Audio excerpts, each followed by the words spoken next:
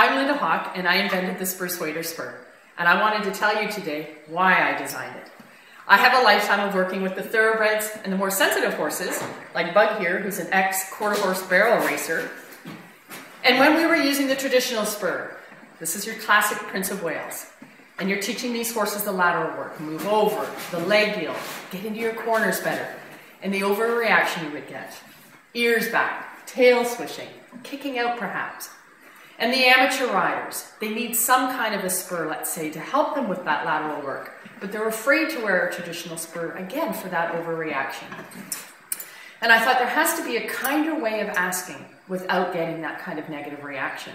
So I had a prototype made of what is now the Spursuader spur, and I thought it had to be a bigger contact surface.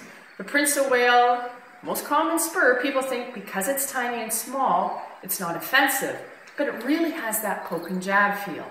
So with a bigger contact surface, no sharp edges, it's more of a push. And that's what these sensitive guys are looking for. They're not looking to be poked and jabbed.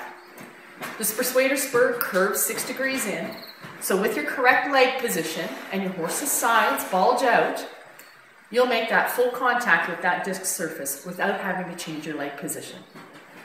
Check out my website, www.spursuader.com. Lots of product reviews, testimonials, and you'll find out what tack stores carry the Spursuader spur.